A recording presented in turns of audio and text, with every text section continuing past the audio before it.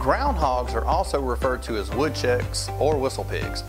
Groundhogs are usually around 20 inches long and they weigh about 8 pounds. Their bodies are compact and chunky and covered in brownish gray fur with a short tail. Believe it or not, groundhogs are actually related to squirrels. If you look closely, you can actually see the resemblance.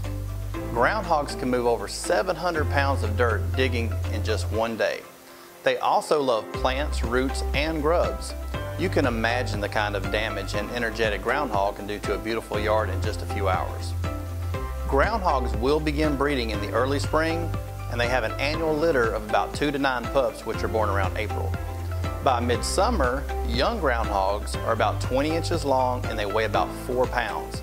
These teenage groundhogs will move out and they'll dig their own starter burrows, often just a few dozen yards down the fence row. Now, groundhogs are more likely to have rabies than any other rodent.